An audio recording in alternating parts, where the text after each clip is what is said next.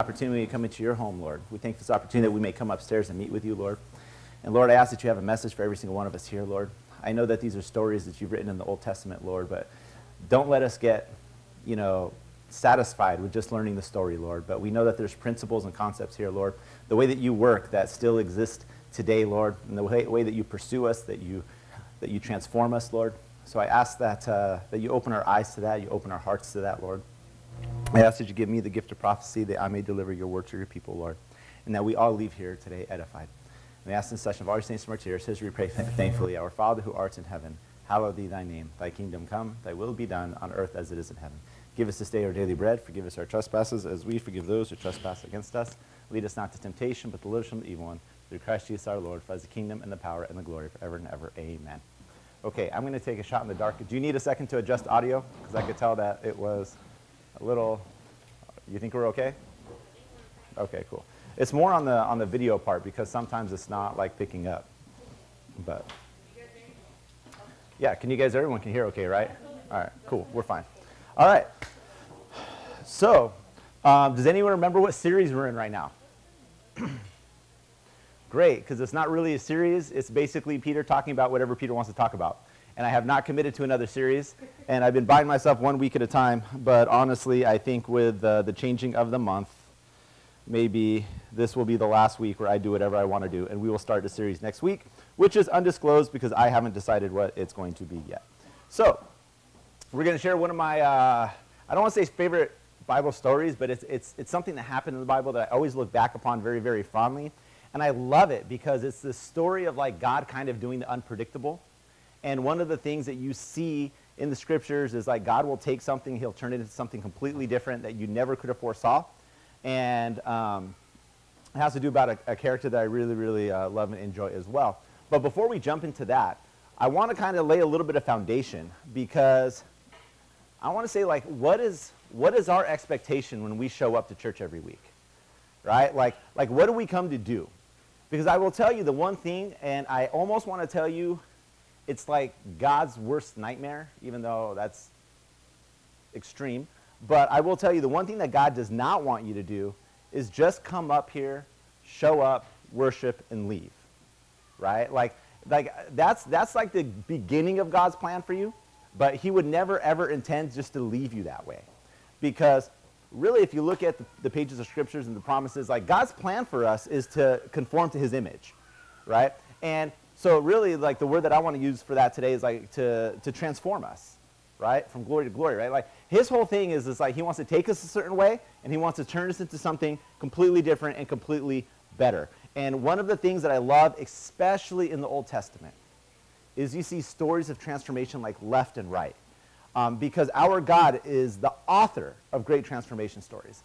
And one of the ones that I really love to go back and to kind of read is in 1 Samuel, right? Can anyone tell me whose stories in 1 Samuel?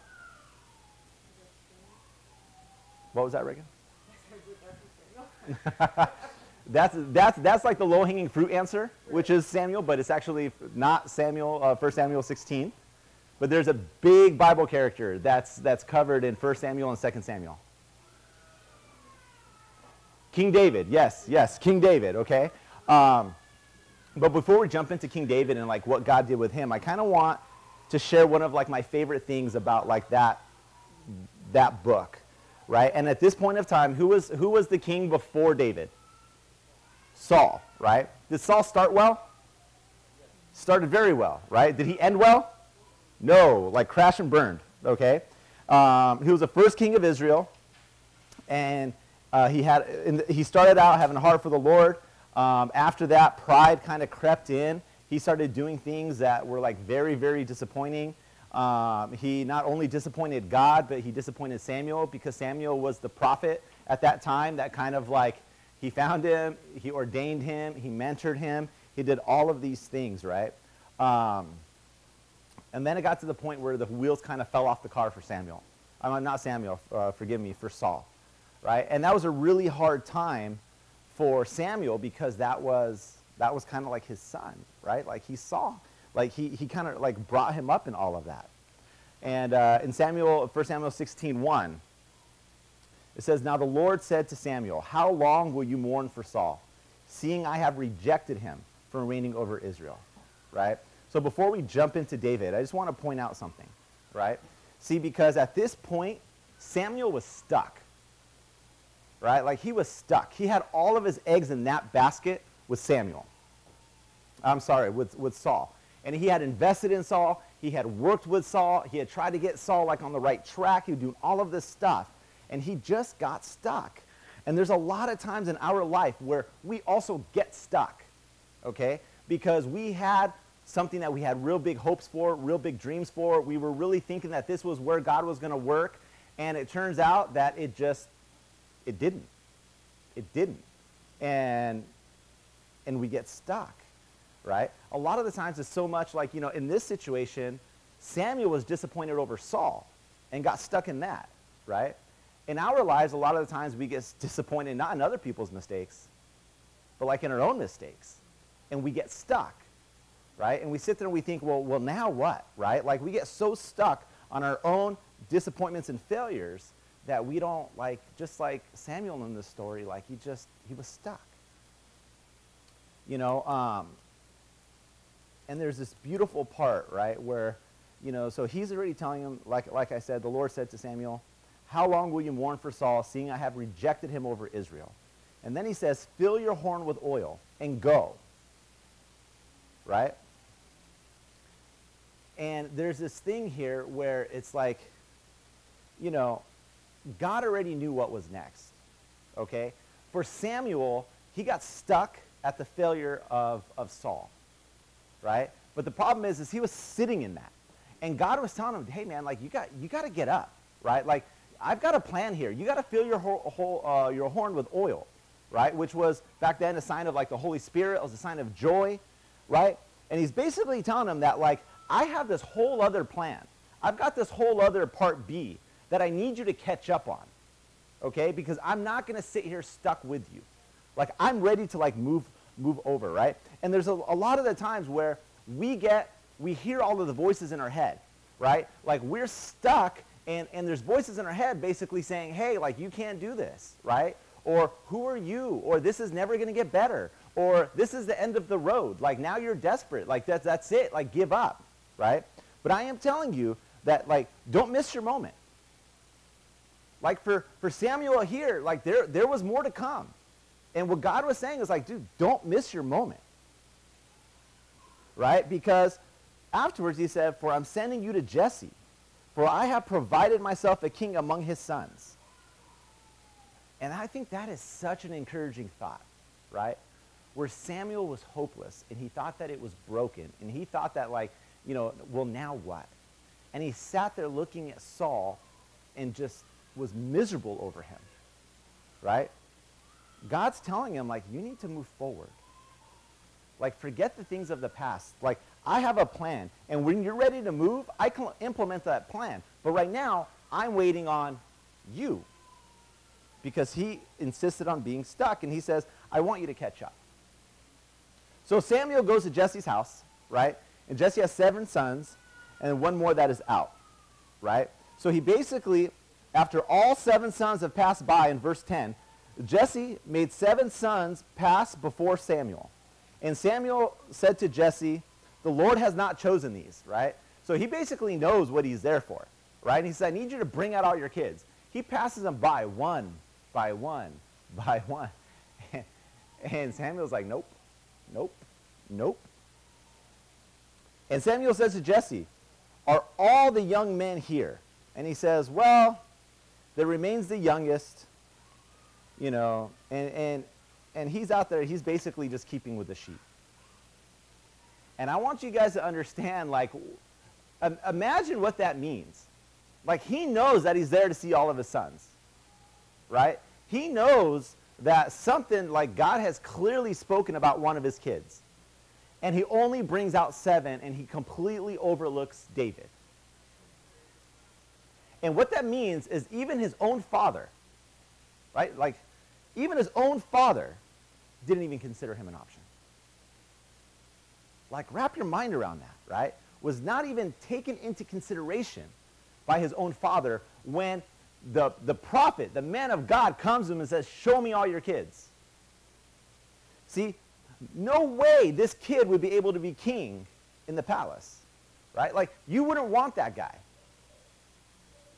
Like, he's not qualified. He tends sheep, right? Like, that's all he only tends sheep. Like, these other ones, they're warriors.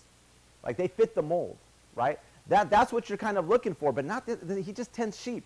And to be honest, whenever he comes in from outside, he smells. He smells up the place, right? Like, because that's all he does. He spends all his time with the sheep. And I love what Samuel says. He says, send and bring him, for we will not sit down until he comes here. Think about the power of that statement. Like, not only go send him, but I'm not even going to sit down. Like, I will stand here waiting for him. And I'm going to thank you. I'm going to tell you guys that I'm very thankful for a God that will send for you, that will use you, that will call you when no one else thinks you're worthy, when no one else thinks that you can do it, right? He'll send for you when everyone else has forgotten you. You may stink, you may have your issues, you may have made your own mistakes, right? But not only will he send for you, but he said, I won't sit down until you get here. So let me ask you, do you think that David smelled? 100%. 100%. Right? And the thing is like, did he have his issues? 100%. Right? Like, I'll be honest with you, I don't want to be too hard on Jesse, because there were probably very legitimate reasons why he thought there's no way it could be David. But the reality of it is when God calls, right, he's got grace for that. And I think that's a beautiful promise for every single one of us here. Because it's not the fact that we don't have issues. It's not the fact that we are not worthy. It's not the fact that, like, we might have even disqualified ourselves from the call. But God will look at all of that and he'll be like, I have a grace for that. If you come here smelly, dirty, everything else, like, I have a grace for that. Right? Because God will call us when we're smelly, dirty, and broken and unqualified. But the reality of it is he doesn't plan on leaving us that way. Because he transforms us in the process. Right? So I love a God who will send us even when we smell like sheep. And then in verse 12 it says, so he sent and he brought him in. Now he was ruddy, with bright eyes, good looking, and the Lord said, arise, anoint him, for this is the one. And I'm going to tell you that there are certain things in our life, like I know, like we all know, that for King David, this was one of those moments in his life that changed everything. Right? Changed everything. And I'm going to tell you that there's moments in our life, interactions that we've had with God, that should have changed everything for us. Right? And we take hold of it and we run. Right? And this was King David's moment. Right? It happened in front of his dad. It happened in front of his brothers. It was undeniable. Right? And he held on to that moment, and you'll see that it didn't come to fruition right away, but he held on to that moment and he ran with it. Right? He tucked it so deep inside of his heart that it forever changed him. And I'm asking you, have you had that moment where, it was so real to you that that's what we hold on to? And we know that no matter the hardship, no matter what we're going through, no matter what the temptation, no matter what's on the other side of it, all of these things that we just hold on to it, because not all moments are created equal. Right? And I believe that God gives us moments, and in our obedience, to be able to hold on to that moment and to preserve that moment and to tuck it deep inside the same way that David did, that will forever change the momentum of your life. Because your obedience and your faith will determine whether it's just a moment, right? Because it could have just been a moment and gone right away. Or it could have been the moment that started the transformation for the rest of your life. And that's what you have to kind of decide. So, then it says, so Samuel took the horn of oil and anointed him in the midst of his brothers. And the Spirit of the Lord came upon David from that day forward. So Samuel arose and went to Ramah. Imagine what that was like. The forgotten son, the least of all of his brethren, the one who they gave the most meaningless tasks to, anointed in front of all of his brothers, right? And all of the brothers, I'm sure, when they were walking in front of Samuel, they were just saying, hey, is it me? Is it me? Could it be me? Right? It wasn't any of them. All they got to do was just watch their baby brother be anointed. Imagine the envy, right? Imagine you know, that they appeared to be the better candidate. You know, they're probably looking at this kid and be like, that kid, I'm way more qualified for this. Like, it should be me, right? And I'll tell you, this is one of those great things you remember, that is like, you know, God resists the proud but gives grace to the humble, right? And the thing is you see it perfectly here, right? He resisted the proud brothers, right? And we see that it's not shown up in that part of the story, but we see the brothers were kind of a little bit arrogant, right? A little bit judgmental. But David, just meek and humble.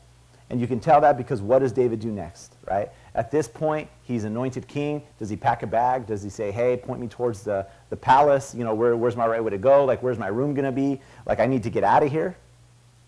No, it says that he went right back to tending sheep. Imagine that.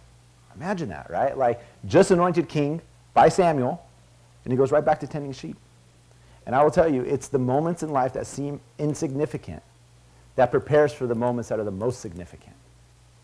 So the problem is that his job seemed insignificant. He was just out there tending sheep. But was it? No, not at all. That was God's training ground for huge opportunities to come forward. He learned a lot as a shepherd. But it seemed insignificant, but it never was, right? And I think the thing that hit me is, how much stuff do we do in our life that seems so insignificant? It seems like we're just doing the same thing maybe day after day, you know, whether you're a student, whether, you know, you got a regular job, whether you're a mom, you know, and you think that all the stuff that you're doing is not worth a whole lot. You're kind of, it's just the daily grind, right? You haven't even accomplished anything important. But the problem is like, you know, that's our view of it, but what God's looking at is he's looking at our faithfulness, and he uses it. He uses it to develop us. He uses us to build us. He uses us to prepare us, right? Because for David, he had two jobs, right? One of them was tending sheep, and the second one was playing the harp for Saul. So David is doing his job, just living his life, which is usually when we get in trouble. But he's back in his daily routine and just, you know, just doing what he did before. But don't ever underestimate someone because of the fact that, you know, he was the youngest one, he didn't have an important job, he didn't this, he didn't have any of that stuff, right? Because he was exactly where God needed him to be at the time where he was training to prepare him for what God needed him to do. And that goes for every single one of us here as well. And I always wonder, when God looks at us, right, individually, right, what do you think he sees? You know, I promise you, when God looks at Peter, right, like when he's looking at me, I promise you, he sees, you know, where I started, you know, like what I was like before. He sees the man I am right now with all of my flaws, right? But then I also promise he also sees the finished product, like after transformation, because God's outside of time. So he sees us in every single stage, right? So the question is what do you think God looks at, like when he looks at you? What do you think he sees? Do you think he sees you right now and he says, all right, cool, we're good there? Or does he see you and all of that potential inside of you and sees what's on the other side of it once you actually live all of that out, right? And I will tell you that God has so much plan and so much opportunity for every single one of us, right? But the only way for us to know what that is to walk in obedience so that God can call all of that out of us, right? So later in the story, the three oldest sons of Jesse, they go to follow Saul into battle, right? And it says that the name of the three sons who were in the battle were Eliab, the firstborn, and Abadad and Shema. David was the youngest, and the three oldest followed Saul. But David occasionally went and returned from Saul to feed his brother's sheep at Bethlehem. And the Philistine grew near and presented himself for 40 days, mornings and evenings. So the thing is I want you guys, a lot of the times we don't realize, like we all know that, you know, David defeated Goliath, but you got to set the stage for what this battle looked like, okay? So you had, you know, the Israelites on one side, you had the Philistines on the other side, and every day Goliath would come out and he would just taunt them. Every morning and every night, he would just taunt them. And he would say, like, look, guys, you know, send someone to fight me, okay? And if I win, you guys all become my slaves, and if you guys win, we will all become your slaves, okay? Every day for 40 days, 40 days, 40 days. And in my opinion, I don't think we touch on this enough, right? So, you know, obviously we know, and sorry, I'm going to go off my notes, so this is probably going to screw up my succession or my order, but But for 40 days they're doing this. In 40 days, no one took him up on it, right? Like no one, all the warriors were terrified on the Israelite side. And then David's there, and we all know what happens there. But imagine, so David's brothers who had been there for 40 days had every opportunity to fight him, chose not to, right? King Saul, what was his background? He was a warrior, right? Had every opportunity to fight him. Did he fight him? No, of course not. Right? So just let that kind of sink in right there. Okay? So then Jesse said to his son David, now, take for your brothers an ephod of this dried grain and these 10 loaves and run to your brothers at the camp. Because what was David doing? David was tending sheep. Okay? So Jesse basically asked him to go be Uber Eats for him and to basically go deliver this food. Right? And it's funny because Jesse's basically saying like, hey man, like I know you might be chosen, right? But right now, I just need you to Uber Eats this over to your brother. And an insignificant assignment is about to turn into a significant opportunity.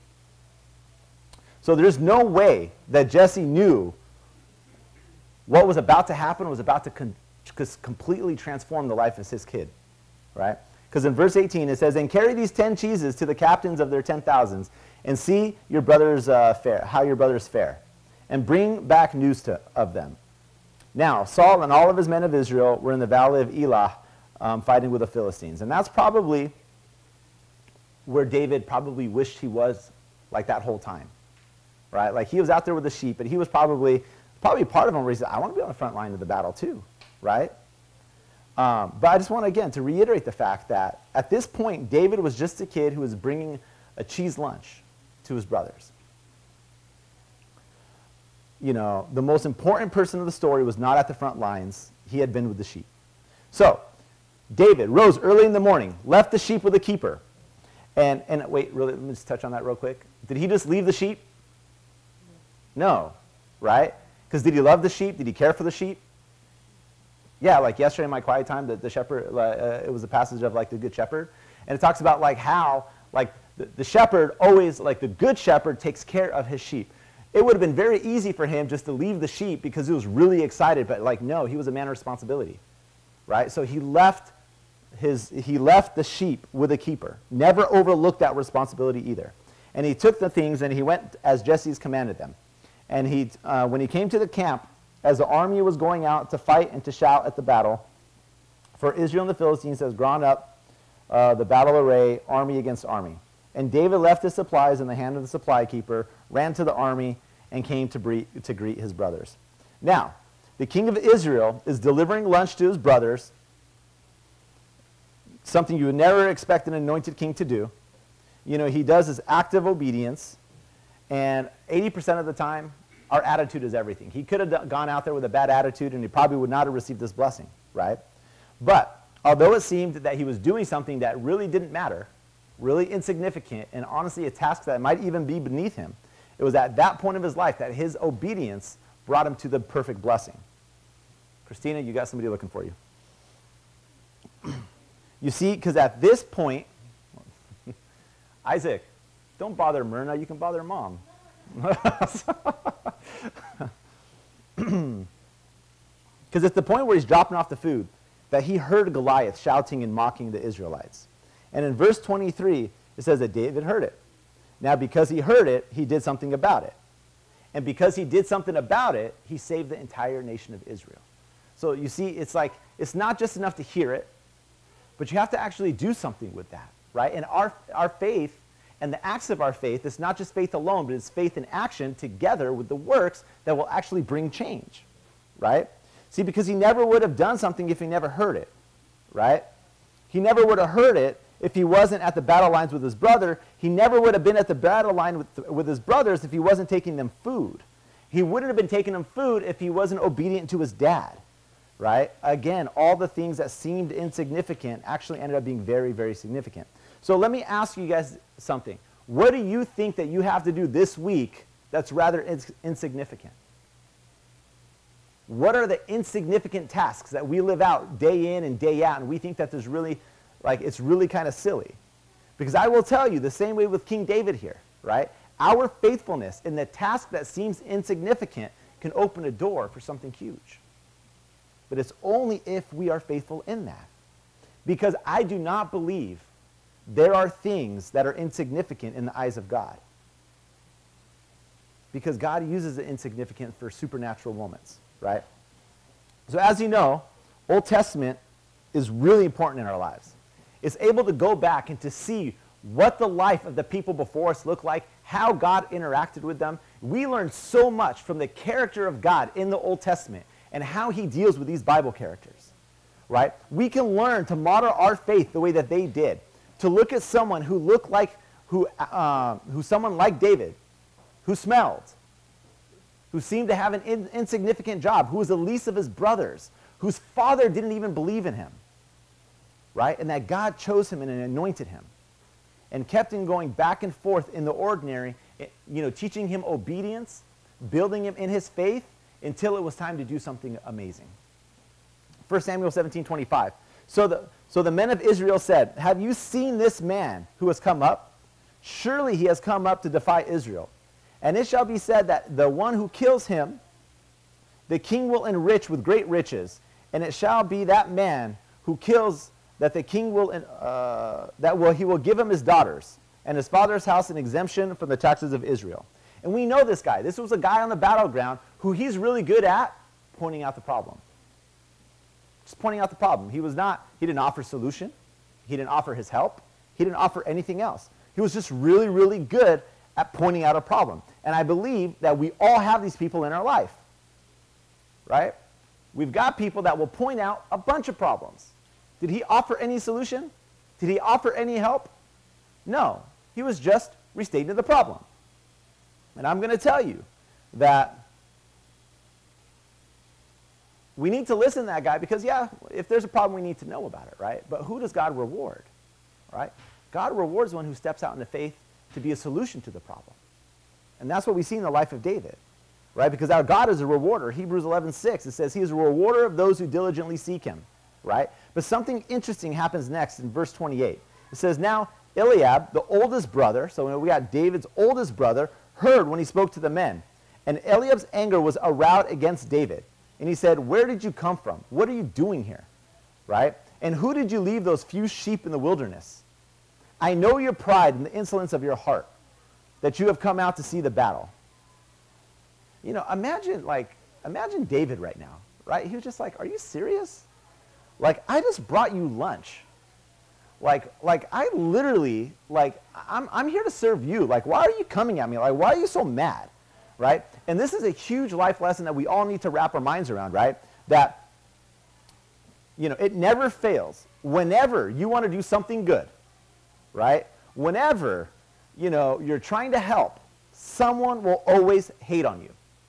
And someone will always try to deter you.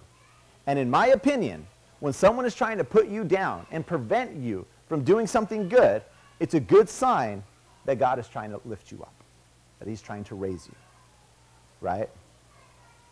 Because it's at that moment that the devil could be trying to block the good that you're trying to bring, right? So don't be surprised if you're moving in the right direction, right? That you're moving correctly, that you see transformation just like kind of right around the corner, and you start seeing attacks from everywhere. Because it's the enemy that doesn't want to see you transformed, right? Satan doesn't want to see you transformed. He wants to see you fail. But our God is bigger than him, and our God is bigger than our problems. And I love what David did here, right? Because he gets attacked by his brother. So he's got noise coming at him from one side, right? And this guy's just saying, you know, he's trying to deter him. And it says in verse 30, he turned from him towards another. That's all he did, right? So he's got a voice. He's got a negative voice coming at him this way, attacking him. And it basically just says he turned from him and turned towards another. And honestly, I think sometimes it's just as simple as that. That's all we need to do is if someone's being negative, just turn your attention towards somebody else. Ignore that person, right? So he turns to the other guy and he starts asking him questions about Goliath. You see, because he's not going to let someone else's no turn him away from God's yes. And how many times have we missed something? We've missed a blessing, a moment, because we let somebody else's no be the final no. And it deterred us, and we didn't walk in faith towards that. So David decides this is his moment. He's not going to let this uncircumcised man talk about the God that he serves that way. So they go and they tell Saul, and Saul's response is like, you can't go against this Philistine to fight him. You're a youth. He has been a man of war since his youth.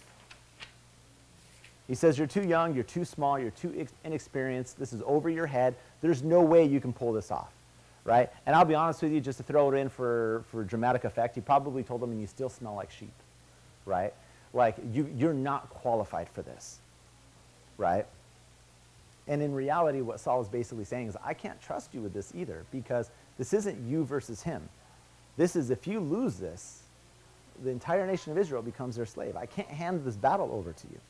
Right? But David had the ability and realized that God in that moment has been preparing him all this time with the sheep. Right? He was able to realize that God was calling him. And he knew that he had been transforming already. And it says, your servant used to keep his father's sheep.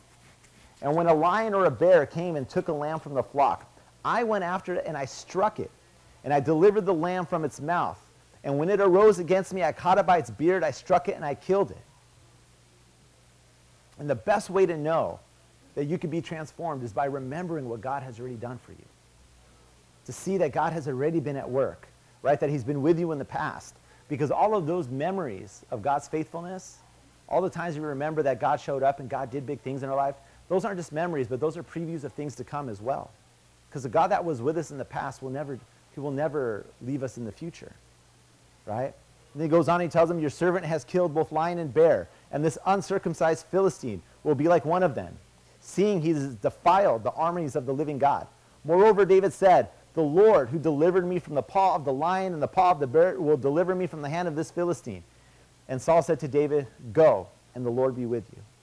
And I love this because it was like Saul said, look, if you have that much confidence in God, because David wasn't putting the confidence in himself. He says, if you've got that much confidence in God, go for it. Go ahead. And David did. And he tried to put on some armor. Didn't fit. Right? And I love that. I love the fact that he went out without armor. Because he basically said, like, look, I'm not even going to fake the fact that all of this other stuff even matters. Right? A lot of the times we'll rationalize how we're going to do things in our mind because it makes sense to us. Right? Like it would make sense to wear armor.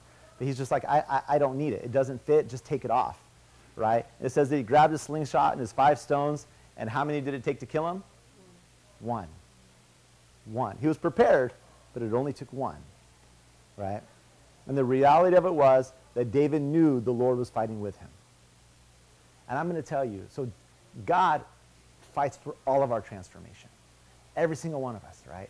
Like he wants to see things. He's got stuff inside of us. He's got purpose. He's got plan. He's got all of this stuff. And he is fighting for it. Right? And my question is how different would our lives look if we believed that he was fighting for it?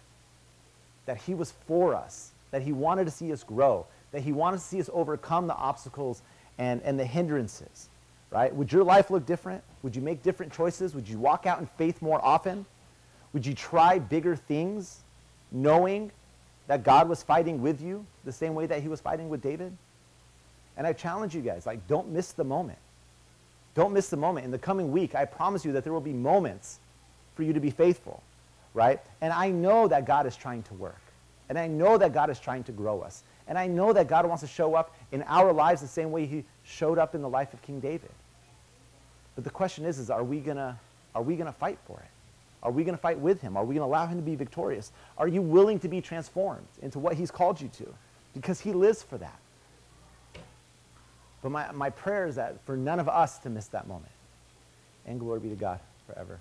Amen. Stand up and pray. In the name of the Father, Son, and the Holy Spirit, in the name of one God. Amen. Dear Lord, we thank you, Lord, because through the life of David, there's so many lessons, Lord. But the lessons that I want us to take away from today, Lord, is it's not about where we stand today. It's not about our current stature. It's not about our current position. It's not what we do, Lord, but it's about the potential that you've put inside of us. For, Lord, we know that you've called us to great things, Lord. And when it comes to great things, it's great things about your purpose and your call for our life, Lord. It's not about better jobs. It's not about more money. It's not about growing our family. It's not about any of that stuff, Lord. But it's about bringing glory to you, Lord. So I ask that in this coming week, Lord, the same way that you worked with David while he was tending sheep, Lord, in the mundane, in the ordinary, in the stuff that seems insignificant, Lord, but you trained him, Lord. You trained him and you grew him, Lord, to prepare him for the big things. I ask that you do the same with us. For, Lord, I know that we have a heart for you. I know we have a heart to serve you. I know that we have a heart that we live out to our full potential. But, Lord, sometimes it's scary. Sometimes it's distracting, Lord. So I ask that you give us the faith of King David, Lord, where we will walk out there with no armor on because we trust you. I ask that you have mercy on us, Lord, that you forgive us, that you strengthen us, Lord, and that you hear these prayers lifted in the session of all your saints from our tears. Hear us, we pray, one voice saying, Our Father who art in heaven, hallowed be thy name. Thy kingdom come, thy will be done, on earth as it is in heaven. Give us this day our daily bread, and forgive us our trespasses, as we forgive those who trespass against us. Lead us not to temptation, but deliver us from the evil one. Through Christ Jesus our Lord, for thy is the kingdom and the power and the glory forever and ever. Amen.